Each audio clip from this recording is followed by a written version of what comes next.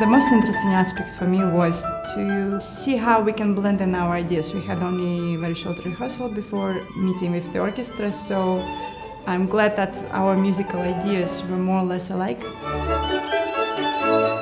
So it was interesting dialogue between us when we played with the orchestra.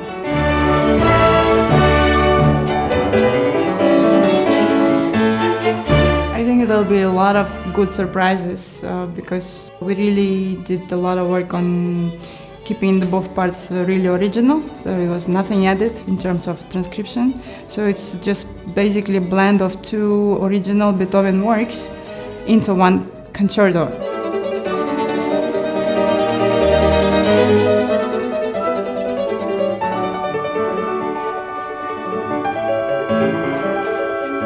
It's a revelation to have a double Beethoven concerto, you know. It's just mind-blowing, the idea by itself. So you have a blend of basically three genres: violin concerto, piano concerto, and a symphony. So it should be a very pleasant discovery, I hope, for the audience and for us as well.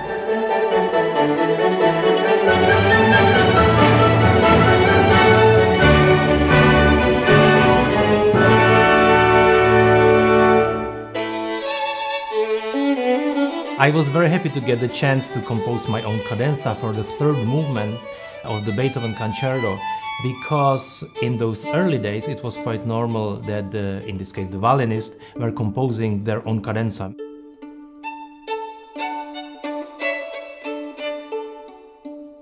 I used the pizzicato in the left hand with the theme itself, ta-ta-ta-ta, and then playing the minor theme, first in major and then in minor.